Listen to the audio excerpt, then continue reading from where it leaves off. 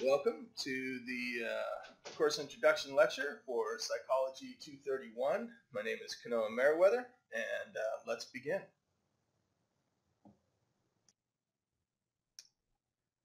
As I said, my name is Kanoa Merriweather. You don't have to call me Professor Merriweather. I'm not a doctor. You don't have to call me Dr. Merriweather. I have a master's degree in clinical psychology, so you can call me Kanoa. You can call me Instructor Merriweather. My email is kanoa@hawaii.edu, and my phone number is 808-966-7899. I ask that you please respect that this is my home number. I live on the Big Island, and I don't have a cell phone because we don't get cell phone reception where I live. So this is my home number, and so I ask that you please respect the fact that you're calling my house and limit your calls to between 10 a.m. and 4 p.m. Monday through Friday. Yeah. You can also, if you need to reach me outside of those times or days, you can email me and we can set up an appointment. So a little bit about me. I was raised on the Leeward coast of Oahu out in Makaha, and I actually did not graduate from high school. I actually wound up dropping out in 10th grade because I preferred surfing and partying and that sort of stuff to education at the time. So for those of you who have also maybe followed that kind of a route where you had to get a GED and that sort of thing, it doesn't mean that you can't continue your education. And so I attended Leeward Community College and then transferred to UH West Oahu, so I'm an alumnus of UH West Oahu. From UH West Oahu, I got accepted into a clinical psychology program at the University of Nebraska-Lincoln, where I completed my master's degree in clinical psychology and earned a specialization in addictions. After that, I returned back to Hawaii, where I worked at various agencies.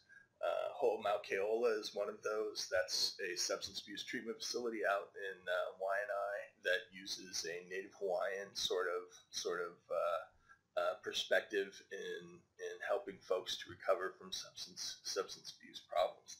I also worked at Kahi Mohala for several years, working with their severe and persistent mental illness program with people who had been arrested and were judged to be unable to participate in their defense and unable to be charged with crimes and that sort of thing.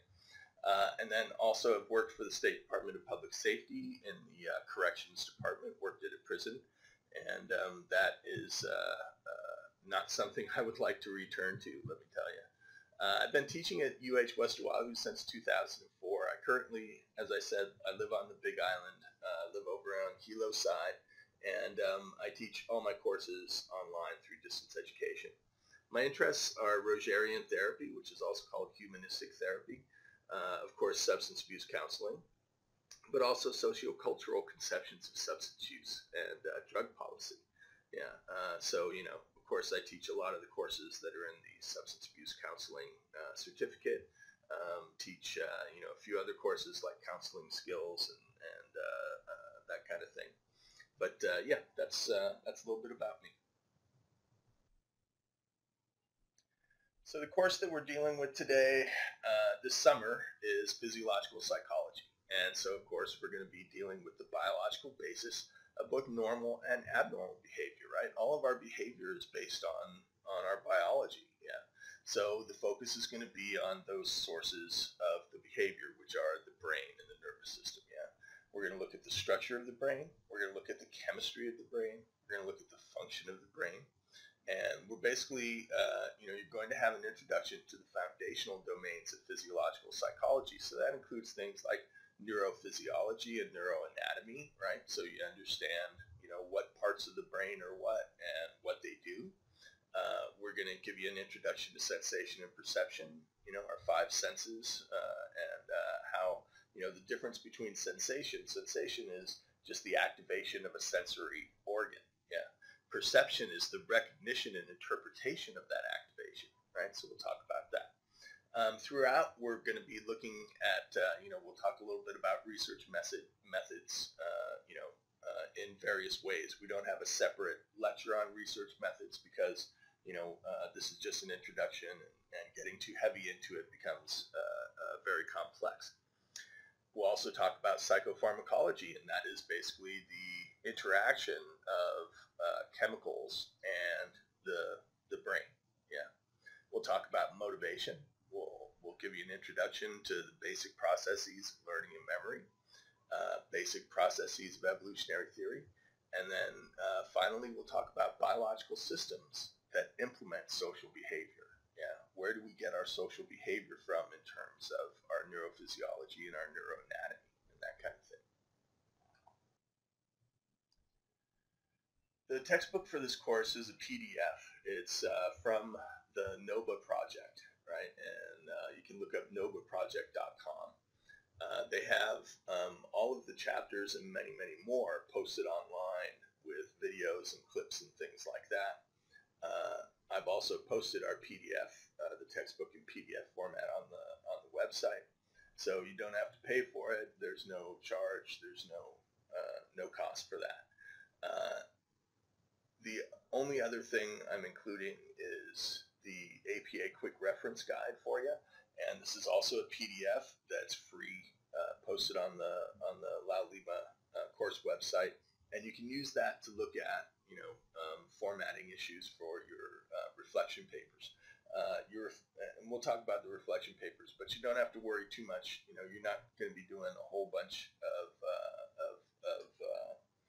you're not going to be doing big long papers, and you aren't going to have to worry about things like headers and other APA essentials. So this is an online course, and you've already accessed this lecture, so you're already ahead of the game. This is going to be the format for the entire semester. You'll access these online lessons. They will stream for you. You'll be able to hear my voice, hear me talk about the material in the textbook and that sort of thing. I'm also going to give you PDF handouts that have my lecture slides, so you don't have to try and recreate each lecture slide as you're learning. But I encourage you to hold on to, print out those PDF handouts, have them in front of you while you're listening to my lecture, so you can write down your questions, you can write down notes, little things that I say that you think might be important and that sort of thing. And also, if you want to contact me with a question about one of the lectures, it helps a lot if you can tell me, I'm asking you about slide 8, or I'm asking you about slide 12. Yeah, that way, that gives me a better sense for what your question is about and that sort of thing. So remember that it's going to be on you to keep up with the schedule, to access and study these online lessons, to do your readings, to do all of the assignments in a timely manner. Yeah. I'm not going to send out emails that tell you, hey, you've got 2 days before the next reaction paper is due, or your next reflection paper. Everything's listed in the syllabus, and you're going to want to make sure that you refer to the syllabus frequently and keep up with all the assignments and things like that. The UH West Oahu IT Help Desk, there for you if you have technology problems and things like that. Of course, what I suggest is if you have a problem with with some aspect of the technology of the course, you let me know. You send me an email and say, hey, I can't get this lecture to run, or I can't get this film to play for me, or whatever it may be. But you're also going to need to contact UH West Oahu IT Help Desk, because they're the ones who are going to be able to fix the problem for you. But at least you let me know on Monday that you've been having problems with this lecture, or with that sort of thing, so I can understand that if you've got an issue that we need to deal with. So as I said before, you have my home phone number here.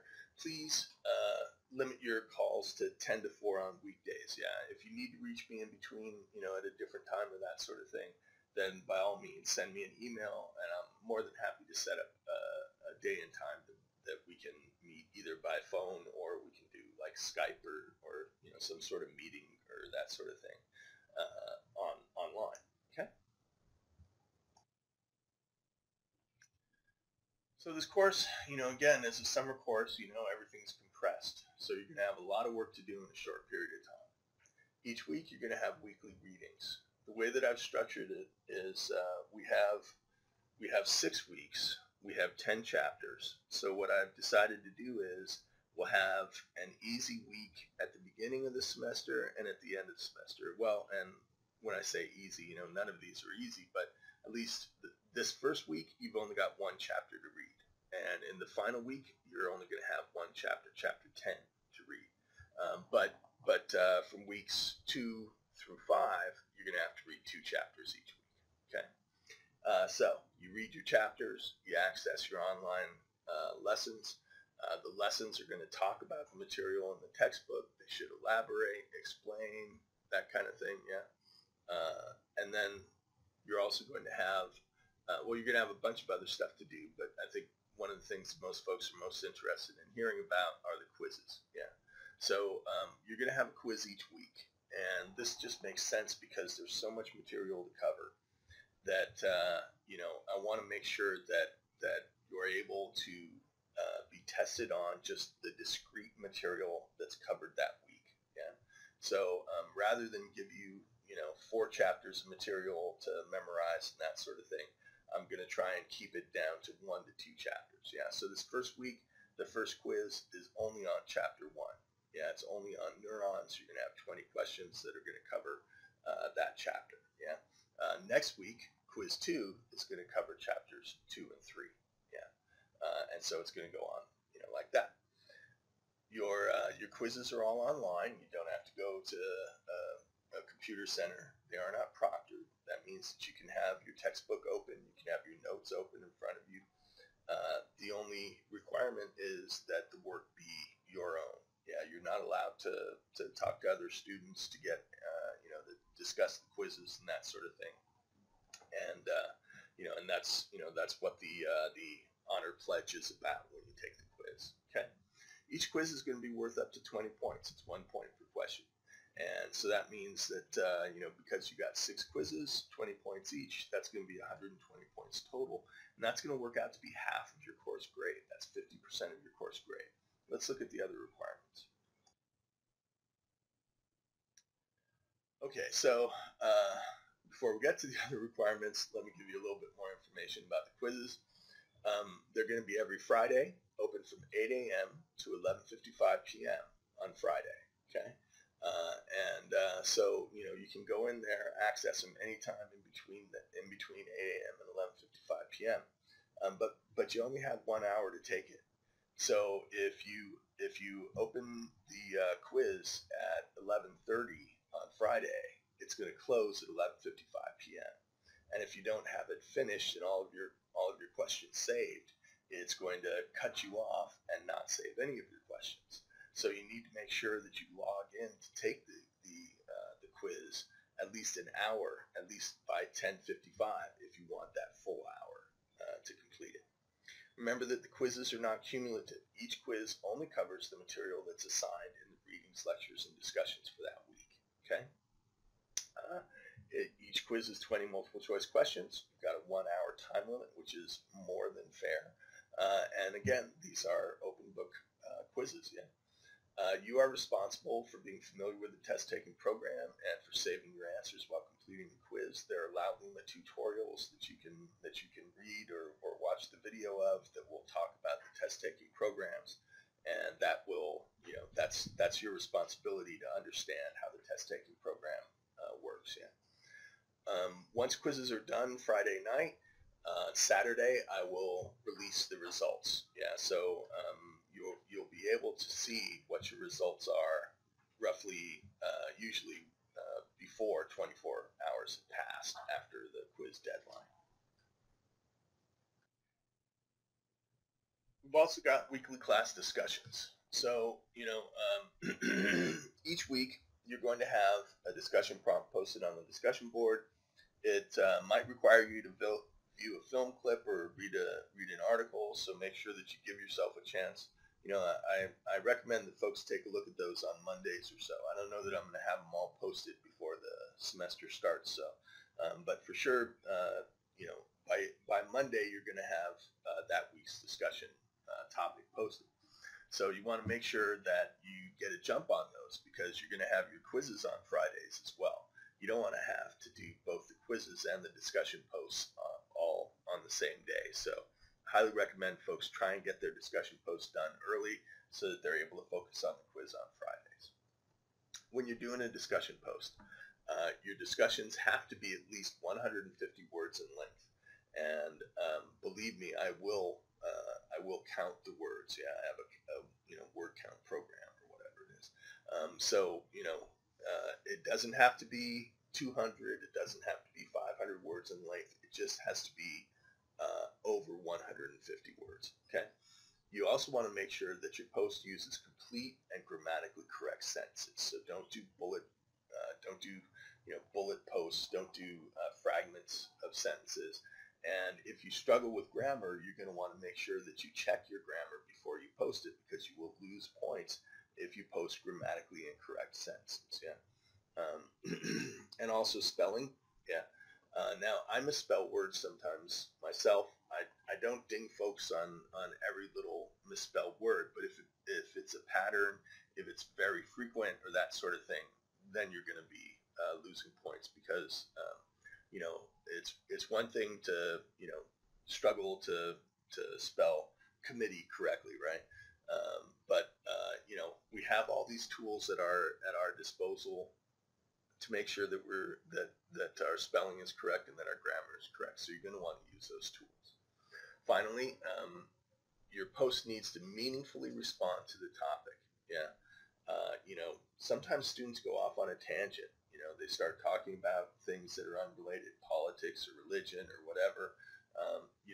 What we're talking about here is physiological psychology. We're talking about the function. We're talking about neuroanatomy. Make sure that your response is specific to the discussion topic at hand. Yeah, because if it's not, you're not going to earn points for it.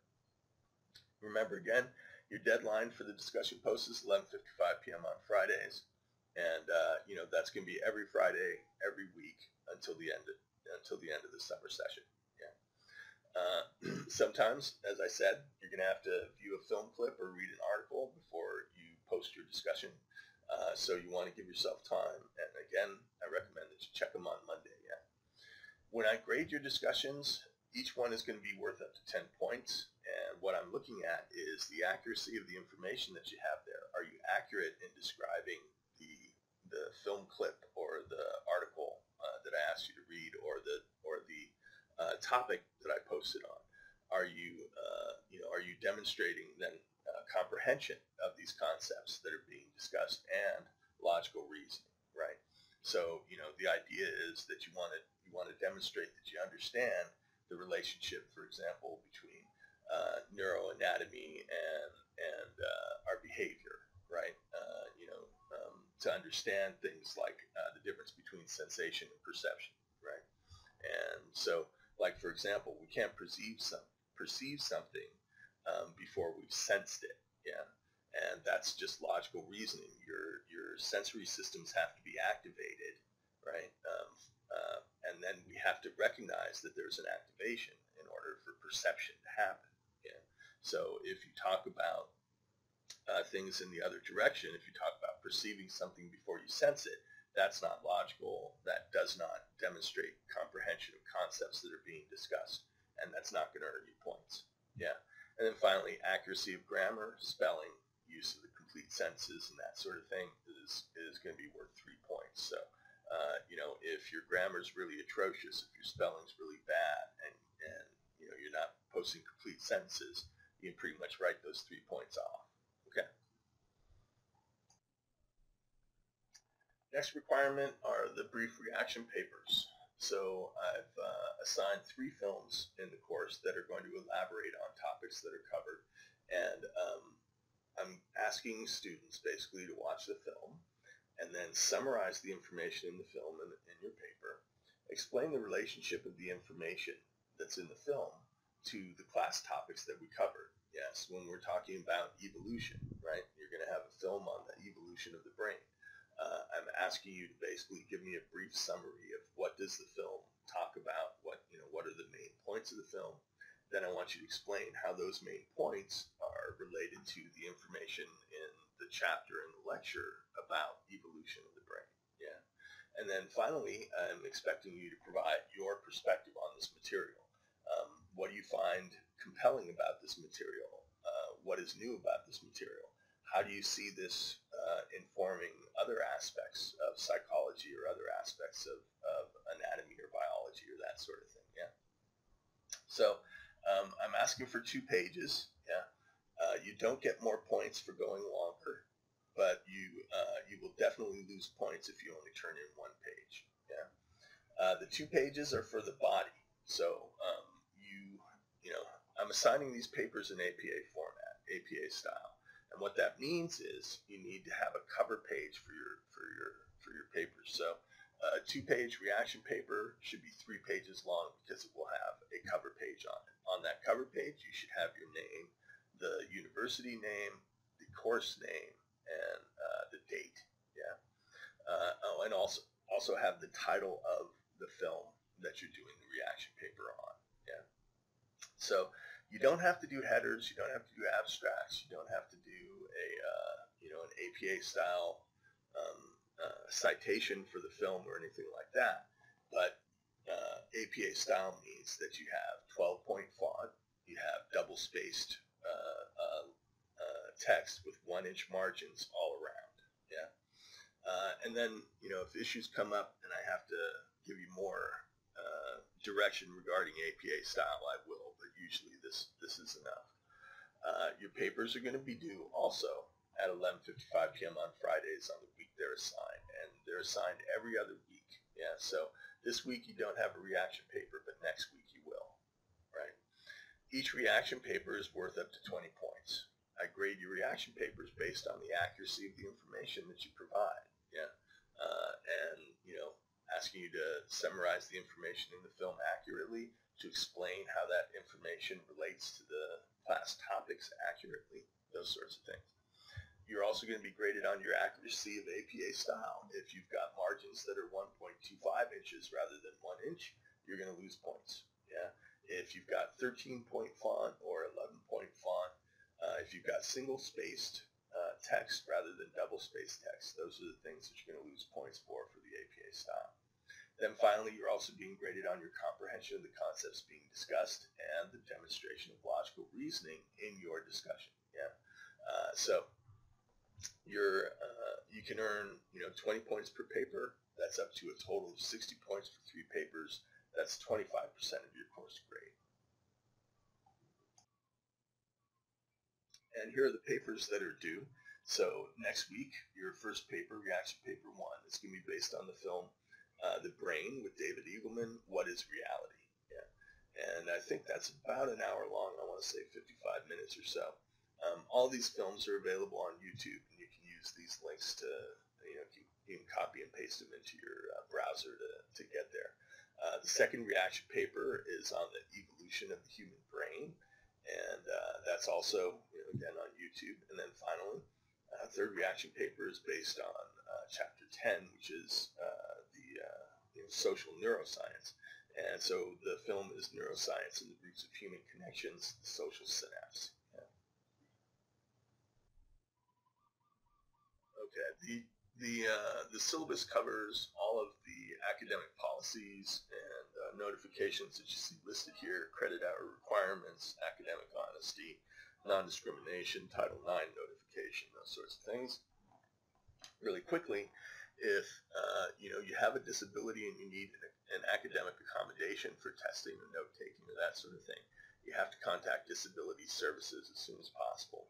You need to speak with the ADA coordinator, Tom Hirschbrenner. Yeah. And so you can access the Disability Services website. You can call them at 808-689-2935, or you can email Mr. Hirschbrenner at hawaii.edu, or there's his email there. But you need to be identified through the Disability Services folks before we can offer you any kind of accommodation, that sort of thing. So if that's a concern for you, you're going to have to work with Mr. Hirschbrenner and the Disability Services folks to get yourself set up. Some course policies here. I think these are pretty straightforward. students are responsible for following the syllabus and the course schedule. Yeah. I hate it, but every once in a while I have students who really struggle to follow the course schedule, and it's not fair to the other students who do, to ask for extensions and to ask for, can I redo this, or can you please let me earn a few more points because I didn't do this or that. The course is structured in a certain way, and if you're not able to follow that structure, then I'm not going to change all the rules and bend over backwards in order to make my course suit your lifestyle. Okay, so as far as late papers go, if you turn in your paper late, you're going to have to email it to me because the website will stop accepting papers after the deadline passes. Okay, so if you miss the deadline, you're not going to be able to post your paper on the website. You're going to have to email it to me. Yeah, and so you're going to lose 5 points for each 24-hour period past the deadline. So if you are 2 days past the deadline, that's 10 points. If you're 3 days past the deadline, that's 15 points, right? So very important that you get those papers done and turned in on time. Late discussion posts will also be penalized. You're going to lose 2 points per 24-hour period past the deadline. And again, you're also going to have to email me your discussion posts because the forum is going to lock at the due date. Yeah. And then finally, I expect every student to see me as a resource. Yeah, make appropriate use of email and phone to get your questions answered, to help clarify the readings and the lecture materials, to just talk about what concerns you have, whatever that may be. Yeah, that's what I'm here for, because we don't have class sessions. Because this is an asynchronous course, so that people can work and deal with their lives and access their education whenever possible. It sometimes becomes kind of chaotic and messy for folks. So I want to make sure that I'm the home base for you. Yeah. So I want you to contact me with questions, with concerns, those sorts of things. I don't want you to suffer by yourself and say, and worry about, well, what if the instructor doesn't like my question, or what if the instructor feels like I'm interrupting them, or that sort of thing. As long as you're calling between 10 a.m. and 4 p.m. Monday through Friday, or you're emailing me and asking for another time to meet and that sort of thing, I've got no problem. I will take as long as it takes to explain things to you and to make sure that things are clear. Yeah. My goal is for every single one of my students to earn an A in every single one of my classes. Yeah. I do my best to structure my classes so that that's not an unattainable goal, but I can't do the work for you. Yeah. But know that I want you to succeed. I want you to do well. I'm not here to try and keep you from earning the best grade that you can. I'm here to help you to attain the best grade that you can. And then the course policies sort of here. Okay, so everybody has to follow the UH West Wahoo guidelines on appropriate online behavior and communication. That includes me, and that includes you. Yeah. So some of the big issues here: use of discussion boards, chat rooms, email, for things that aren't related to class-related issues is unacceptable. Okay. So, solicitation, asking folks to buy fundraiser tickets or join your group or church or cult or whatever, those things are prohibited. Even, I know it might just be, hey, I'm looking for folks to join my canoe club or whatever. This isn't the appropriate format for it. Yeah. And if you have questions about it, if, there are some things that are okay, right? Like, for example, sometimes I have senior project students who want to give out surveys or that sort of thing. And I'm always happy to allow them to distribute surveys to my classes, to my online classes. And it's up to the students if they want to participate or not. Yeah. But in general, use the discussion boards just for their purpose. Use the email just for communicating about class and that sort of thing. If, of course, if you want to communicate with me about anything, feel free. Yeah, I'm not saying that you can't ask me if I want to buy a fundraising ticket. I'm going to say no, but you can always ask me. That's part of free communication. Yeah. Also important to note that we all need to demonstrate respectful communication. Yeah. Between students, with students and instructor, and I expect all students to abide by the UH West Oahu Student Code of Conduct. Yeah. It's vitally important for me to treat you guys with the respect that you deserve. Yeah. To me, students are wonderful, fantastic people, and these are folks who are trying to improve their knowledge, improve themselves. Yeah. And that process makes the world a better place. It makes our community a better place. It makes our society a better place. So I respect you guys very, very much. Yeah. And I hope that all of my communication and that all of our contact demonstrates that respect. Yeah. And if you ever feel that it doesn't, then please let me know. Yeah. And of course, there are grievance procedures and those sorts of things that you can go through. But I respect you guys very much, and I just hope that you respect each other and me as well. But enough of that folderol. Let's talk about the important stuff, which is the grading criteria and distribution. Yeah. So your assignments this semester: 3 reaction papers, 6 discussions, 6 quizzes. Yeah. Your reaction papers are worth 20 points each. Total 60 points, and that's 1/4 or 25% of your course grade. Your 6 discussions are worth 10 points each. That's another 60 points and 1/4 of your course grade. And then finally, your 6 quizzes are worth 20 points each. That's worth a total of 120 points, or 50% of your course grade. It all works out to 240 points total. Yeah. You are graded based. Your letter grade, your course grade, is going to be based on the number of points you accrue throughout the semester. And that's it. There's no curve. There's no weighting. I don't play games with, this was a harder assignment than that was, or one thing or another. It's just about putting your nose to the grindstone, getting your work done, and doing the best job you can with each one, right? So you have all these options to earn, all of these opportunities to earn points, and you want to put your best foot forward and earn as many points as possible, because that's what translates into your final grade. So this table here gives you your course letter grade on the left, and then on the far right you have the percentage of points that you have to earn and the number of points. Okay, so to earn an A in this course, which is considered excellent achievement, you've got to earn at least 93% of the points that are available. So 93% of 240 points is 223. So if you earn 223 points, you're going to get an A. Yeah, if you earn anything over 223 points, you're going to get an A, right?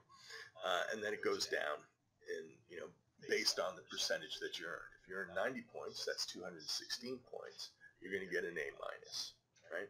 If you earn 88 points, which is 211 points total, you would get a B plus, and it just goes down that way. Yeah.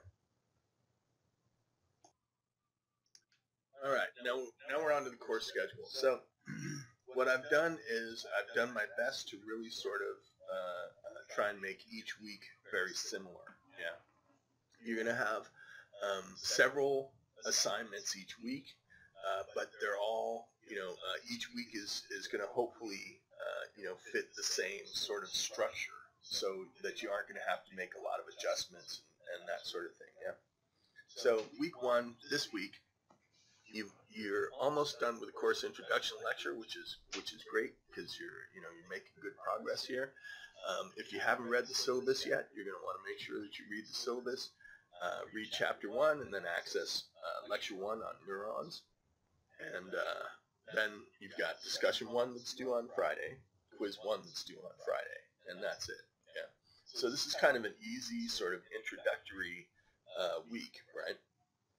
Because we've only got one chapter's worth of material to go through. This will hopefully give you a chance to kind of get yourself set up, get everything organized, get ready to power through the next 4 weeks of 2 chapters each week and a whole bunch of other stuff to do. Yeah. So next week, week 2, you've got 2 chapters. You're going to have to read Chapter 2, which is the brain, and Chapter 3, which is the nervous system. Access the lectures for those 2 chapters. You're going to participate in discussion 2. You're going to complete quiz 2, and don't forget reaction paper number 1 that's going to be due on Friday, the 12th. Yeah, and remember that's going to be due at 11:55 p.m. And I don't know that I mentioned it when I was talking about the reaction papers. I know it's on the slide, but be sure that when you submit your papers are in either Word, PDF, or rich text format. Yeah, and that's because those are the file formats that I can open and read. If I cannot open your paper, it's going to be considered late, and you're going to lose points for it. Yeah, so that's another good reason for reading the syllabus. It's listed there clearly. It's also listed on the slide, and it'll also be listed in the assignment when you go to post it. That'll be part of the instructions, is to make sure it's either Word, PDF, or rich text format. Okay. On week 3, you're going to want to read chapters 4 and 5. Chapter 4 is sensation and perception. Chapter 5 is consciousness. You're going to access the lectures for those 2 chapters. You're going to participate in discussion 3 and complete quiz 3 by Friday, 11:55 p.m. On week 4, you've got 2 more chapters. Chapter 6 is psychopharmacology, and that's talking about how the brain interacts with various chemicals, right? How chemicals impact the brain to cause changes that then change our experience and our behavior. Yeah. We'll talk about evolutionary theory, which is also the topic of the film for your reaction paper 2 that is going to be due that Friday. And again, of course, you've got your discussion 4, your quiz 4. Yeah. So week 4, discussion 4, quiz 4, reaction paper 2. On week 5, 2 more chapters. Chapter 8 is drive states. Chapter 9 is hormones and behavior. You're also going to be participating in discussion 5 and completing quiz 5. Then the final week, week 6, you've only got 1 chapter to read. That's social neuroscience. That's chapter 10. You're going to participate in your final discussion. You're going to complete your final quiz, and your final reaction paper is also due that Friday by 11:55 p.m. Okay, so very straightforward schedule. It is a lot of work, but not when you consider that this is a 3-month course jammed into 6 weeks, right? So everything's been compressed. So that's going to do it for your course introduction lecture. I want to thank you all very much for attending and for hopefully paying attention and getting something out of it.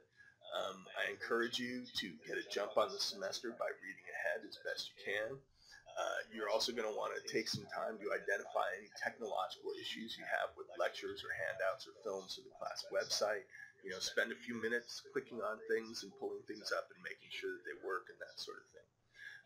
You're going to want to start thinking about the discussion topic for this week. Start thinking about your, what you think about it. Do the reading if there's a reading for it. And don't put that off, because that's, Friday comes really fast. Yeah. Review any LaLima tutorials that you need to. If you're not familiar with the exam procedures or the website functions or those sorts of things, that's what the LaLima tutorials are for. Contact me with any questions, with any concerns, that sort of thing.